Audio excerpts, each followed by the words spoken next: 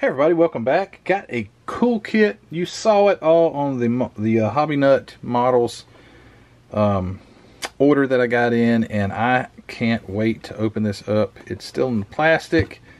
I want to see it very bad, so I figured I'd bring you guys along. Tyrrell P34 six-wheeler, 1976 Japan GP, 1/20th scale, Grand Prix Collection, number 58 by Tamiya. Just love this thing. There's a lot of history in this vehicle, or this vehicle, that sounds kind of generic, in this race car, and it was driven by Mr. Schechter. Looks like something like that. Not good at enunciations or pronunciations. But anyway, I'm about to open this thing up. It's got photo etch parts, and it's just super cool. So let's dig in. I love it. Can't wait to see what this thing... I just can't wait to see the little tires. Those are really cool. And just see, because it's 1/20th, I'm kind of curious to see the actual physical size of it. I mean, we know what 1/24th and 5th is, but when you jump, you know, a little bit larger, it's always cool. So here we go. Ready? What year is this thing? I'm thinking it's probably brand new, but it could be older. Let's see. I don't know if they have dates. 2022. Okay, pretty darn brand new to me. Here we go. Alrighty. Oh, I see. Has detail wire. Dang, those tires are awesome. Alright, let's get all these parts taken out, and we will look at it.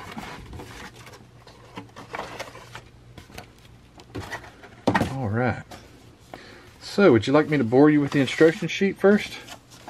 Yeah, I won't do that. They got a Tech Tips paper there. Here it is, all built up. That's the actual model. Very cool. I mean, it's got all the history there. I'm sure you guys probably know a lot more about it than I do, but I do know that this was one bad boy and won some races. Anyway, Tamiya. If you ever build a Tamiya, I mean, the instructions are super nice. The parts are the best, some of the best that you'll ever get. And anyway, it's got a driver. No way. Cool. Okay, all right, well, let's get with it. Okay, so start with it. It's got some seatbelt decals. Very nice. And then it's got the actual decals. Let me open this without tearing it and damaging anything. Well, thought I was going to do that. Oh. Well, watch me destroy these on camera. There we go. There are the decals. Very bright. Very cool. Whoa, so bright you can't hardly see them. A little better. Got the British, it got Canadian flags, British flags. What has it got? Both? I guess it does. I guess Jody drove it. I don't know. I thought, no, Mr.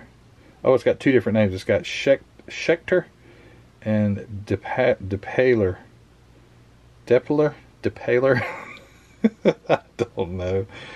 I don't know. But it's got some nice little decals, and not too many, so not this ginormous decal sheet that I would be very intimidated by. And then it's got photo etch, a bunch of photo etch. Nice big sheet of photo etch. Very cool. Sorry for the glare. Let me see if I can get if I get my hand to block the glare. It blocks the camera. Sorry.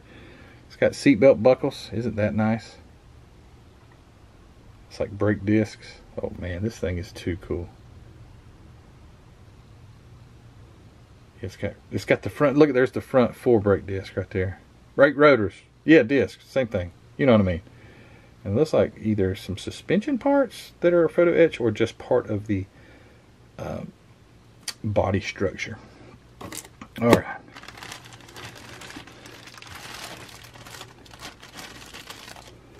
Let me open up these bags and check out some parts. I got lots of parts. I didn't look to see what the parts count was, but it's quite high. Alright, before I throw this bag away, make sure it's totally empty. Ford. Oh, and that's the best part about this, guys. It's a Ford. At least it's got the, I think it's Cosworth or something like that. Anyway, Ford. Dual overhead cam V8. All kind of little parts and pieces. Springs. Looks like wheel backs. Steering wheel. Instrument cluster. Little radiators. The big, huge wheels right there. Big ones. I'm talking about deep. Looks like a funnel. Look at that. Yeah, very nice. Bunch of radiators, like 1, 2, 3, 4, 5. I know they're not radiators, but they do radiate the heat out of some sort of fluid. So yeah, very nice. And here are your 4 fronts, which is super cool. Teeny weeny little brake calipers and the rotors, and you put that photo etch on top of it. That'll look mean. Itty bitty. Look how cute the little front shocks are. Here's your front suspension, double front suspension, some other pieces, and with Tamiya quality, it's just absolutely perfect. Hardly any cleanup to at all for this thing. Alright, let's look at some of these engine parts now. It almost looks like a motorcycle engine. To look at it, looks like a you'd think it was like a V-twin something, but it's not. That's the front, the rear, and there's the intake area section of the engine. Transaxle. Looks like there's the sides of the engine. There's your intakes.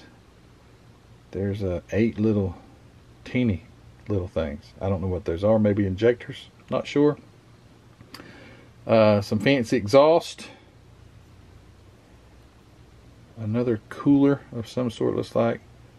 That looks like a turbocharger almost, but I don't know if it is because I don't think they are. Maybe those are water pumps.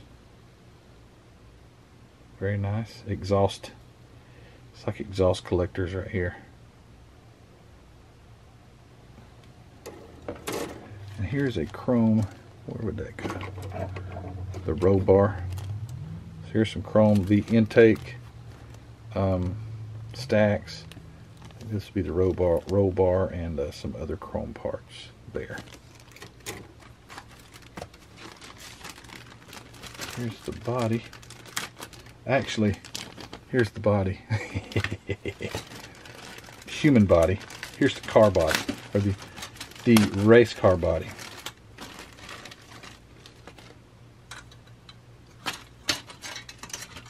The tires are stuck in there. Alright, so here's looks like the lower portion of the car, the floor, underside. This would be facing the road. Other little parts and pieces, teeny little parts. But this is 1/20th, so it's not super small. I guess if you had this thing in 1/25th or 4th, it would be really small.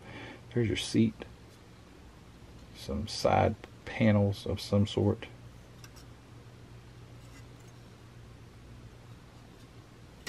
And the body, or the main part of the body. Look at them wide wheel. I hear a train, but I think it's the one uptown. I don't think it's the one. I don't think I'm going to get hindered by the train tonight. There's your rear spoiler. Here's your front spoiler, I believe. The sides for the spoiler, I think is what that is right there. And yeah, the body's really cool. Yeah, it's got that super wide cutout for the dual front tires. That is too neat. And there he is. There's the little fella, Mr. Driver himself. And he's got seat belts on, so if you put him in there, you wouldn't need to use these seat belts. It's pretty neat that they had a driver. And it looks pretty period correct too with the old helmet. Pretty neat. He's all suited up, fire suited up. Don't want an alcohol bath and catch on fire. That would be terrible. Alright, and here's the part I was really wanting to look at. So the little teeny front Goodyear, and it's got the nice, looks like a real racing logo, Goodyear logo on it. Looks nice. They're so grippy. You could put these things on like a slot car, man. Those things would grip. Yeah, there they are. Those are neat. Really like it. And then some rubber retainers of some sort right there. And now, let me open up the rear tires. These things are massive. And the detail parts as well. Look at that. Man, that would look good like on a pro. That such an awesome drag tire. Wow. And what's cool about them is they're already scuffed. You see the shiny sidewall, but then you see the tire scuffed. Now it needs some more scuffing to get that seam out of it. But look at that. Isn't that cool? Just as soft. And to compare the two sizes,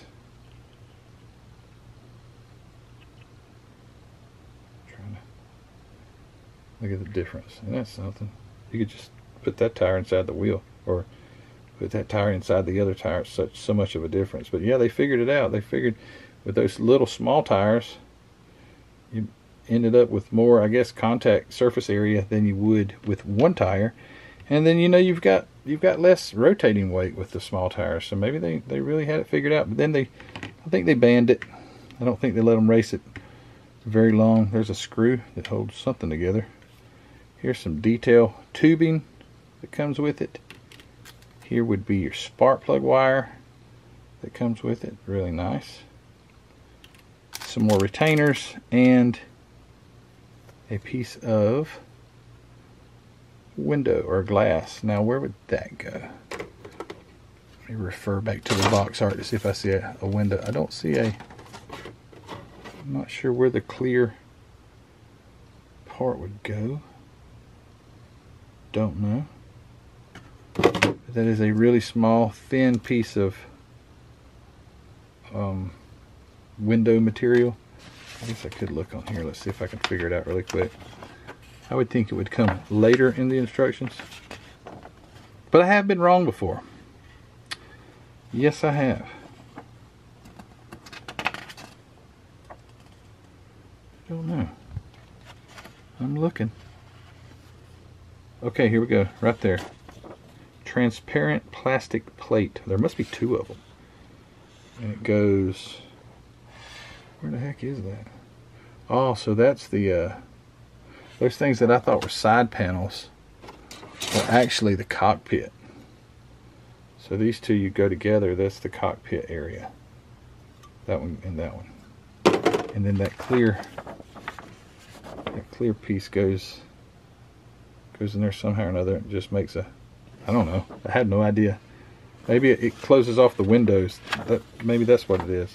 It's got like little windows in the side. I don't know why it would have windows, but I guess it does. And okay, now that I see that, yeah, it looks like they've got like a reflection on there. So that it's got portholes in the side of the. I don't know why. That's peculiar. Maybe. Oh, I know why. So his head would be here, and he could look down and see the tires. Cool. I figured it out. That was for visibility, as far as him seeing maybe his front tires, or maybe just being able to see, not being able to see over this to see, because the tires are so low or whatever, to see where he's at. So good idea. Good idea, guys. You done good. You done real good. You made it where he could see before he ran into the curb. Alright, so there's one tire.